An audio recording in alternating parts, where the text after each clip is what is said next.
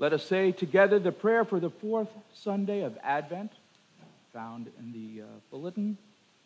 O key of David and scepter of the house of Israel, that openest and no man shutteth, and shuttest and no man openeth, come and bring the prisoner out of the prison, and him that sitteth in darkness and in the shadow of death.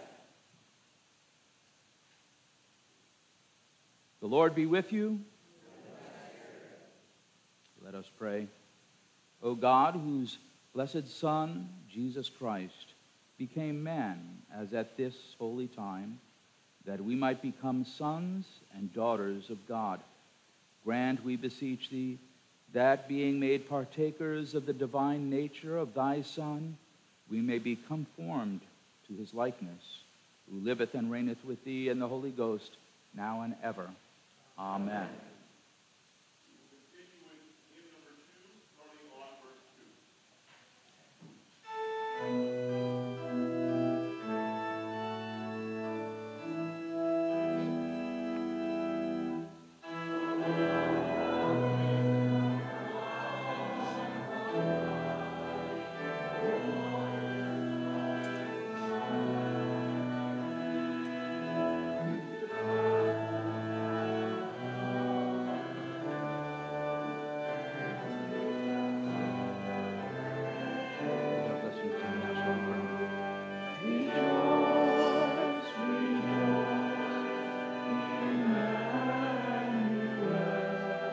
Shall come to thee, O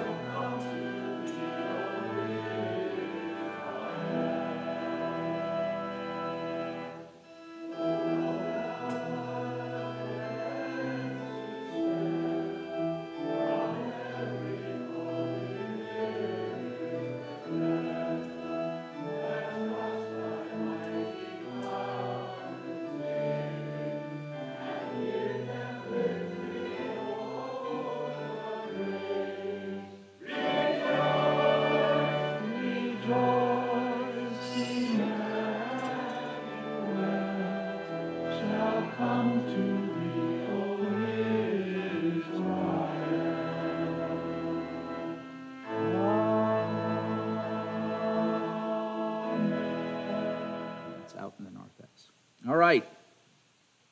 The Lord be with you. Rejoice in the Lord always. And again I say rejoice. Let your moderation be known to all men. The Lord is at hand. The Lord is at hand.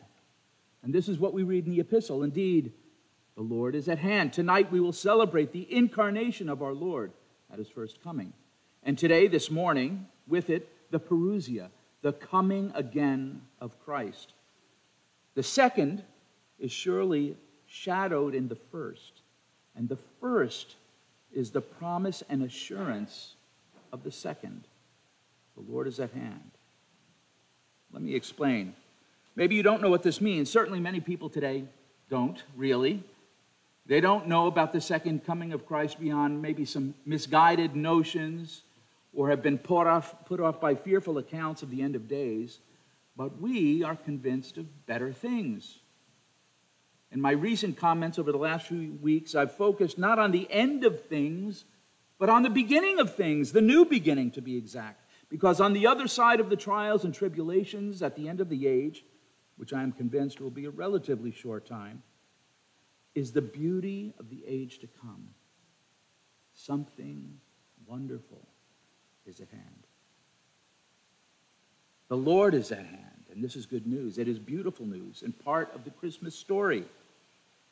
Good news of great joy we Christians have about the destiny of mankind As I've said before, we have a better story than the one the world tells. Theirs is dismal.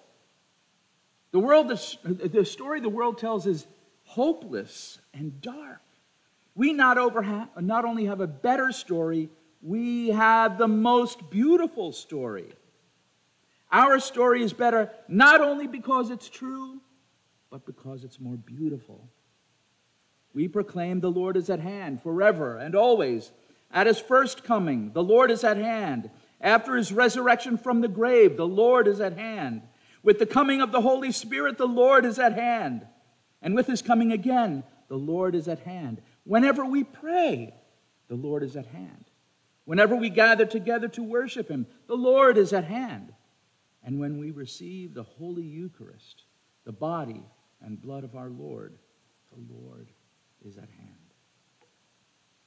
What does it mean for us, the Lord is at hand? Well, far more than the fact that he was born 2,000 years ago in Bethlehem, as if that wasn't enough. But more than he is with us by the Holy Spirit now, as important as that is, it means that on his return, he will be nearer to us than ever. As near as two persons, intimate and betrothed and married. And what's more beautiful than a wedding? The Lord is at hand is the hopeful declaration that Christ comes to set the world right. It's not first about the judgment of the world that will occur. Surely the wicked will be removed from the earth as part of the plan, but rather it's about the consummation of a marriage. Scripture and the church call it the marriage supper of the Lamb, the great wedding feast. Time and again in the Gospels, our Lord uses the image of a wedding to describe his return. For example, it says, "Then the kingdom of heaven shall be likened to 10 virgins who took their lamps and went out to meet the bridegroom. Now 5 of them were wise and 5 foolish. Those who were foolish took their lamps and took no oil with them. But the wise took oil in their vessels with their lamps. But while the bridegroom was delayed, they all slumbered and slept.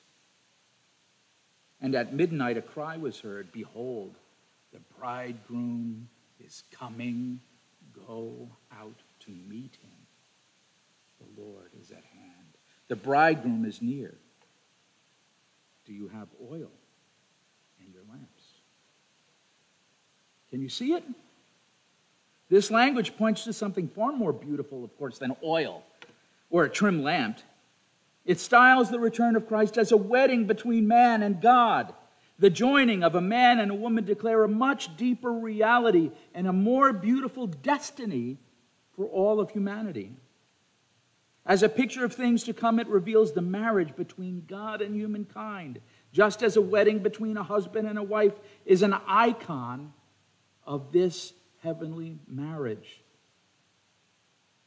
We have been betrothed to God at the incarnation, and our marriage will be consummated at his return.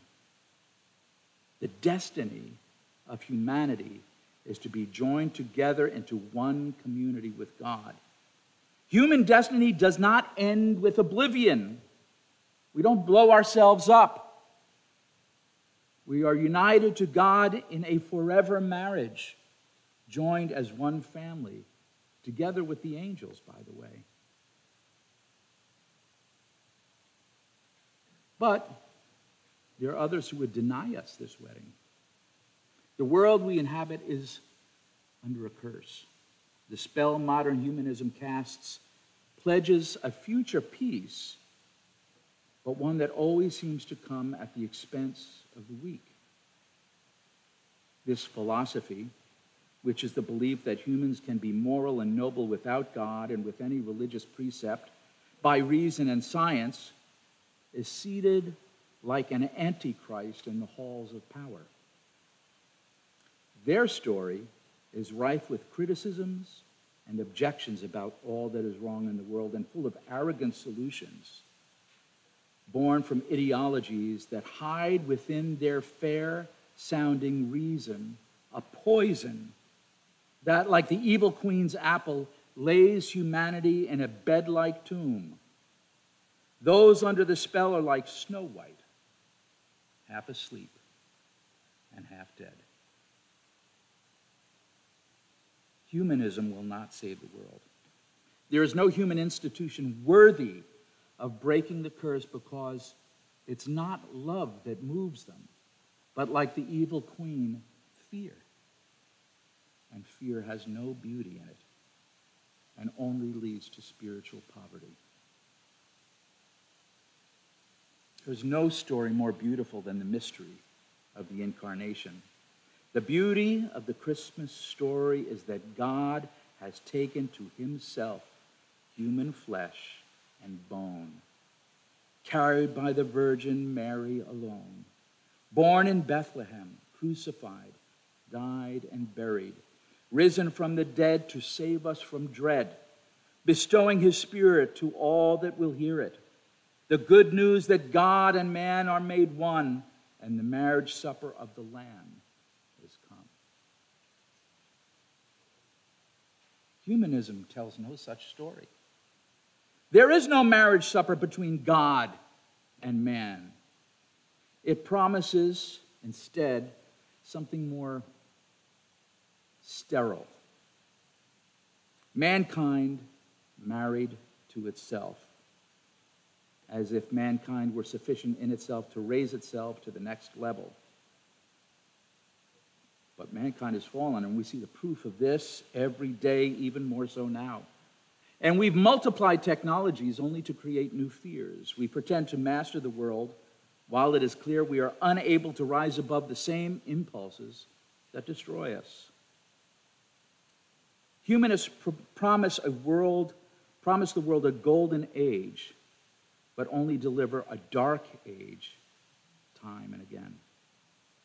They promise a marriage supper where insects and plant-based meat are put on the banquet table, and offer a clone for a spouse.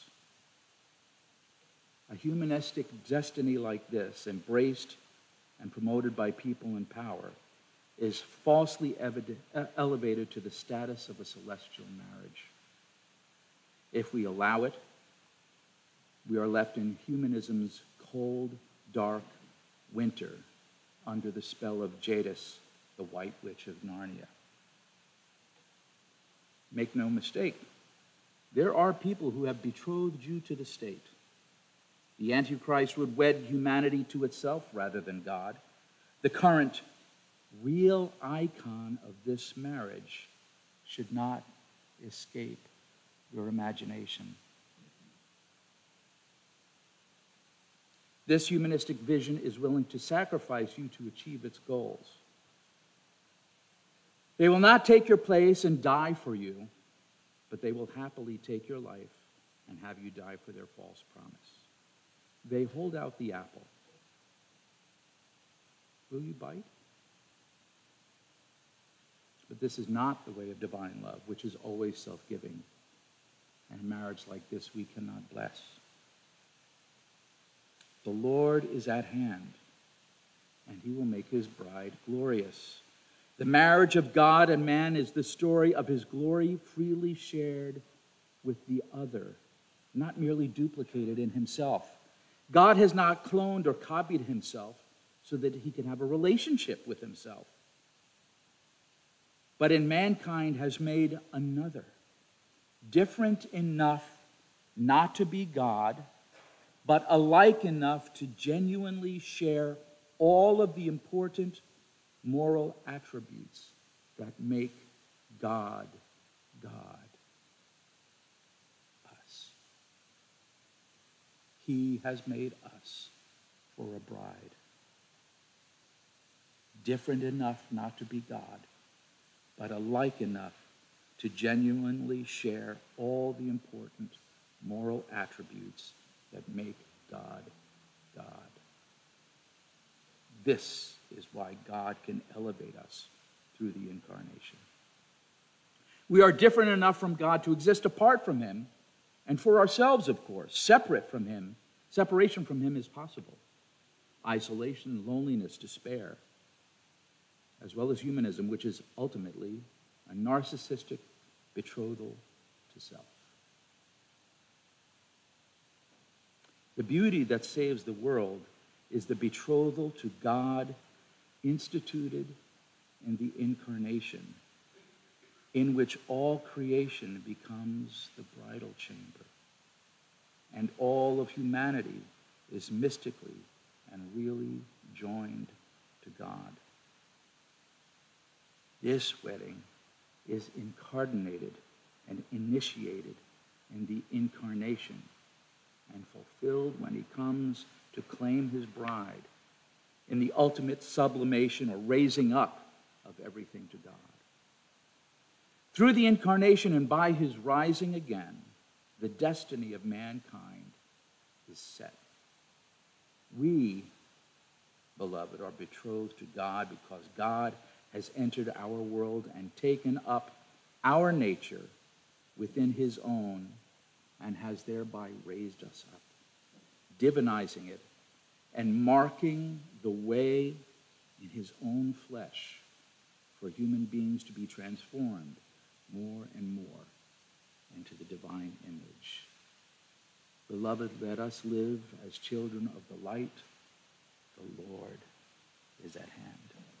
In the name of the Father, and of the Son, and of the Holy Ghost. Amen.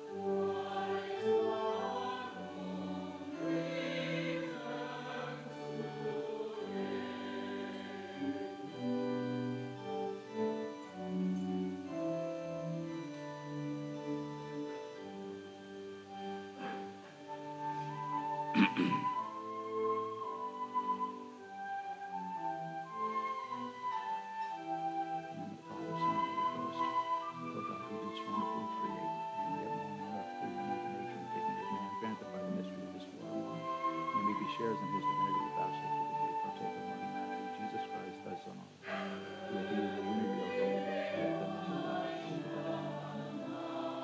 We offer unto thee, O Lord, the cup of salvation, humbly beseeching thy mercy, that it may go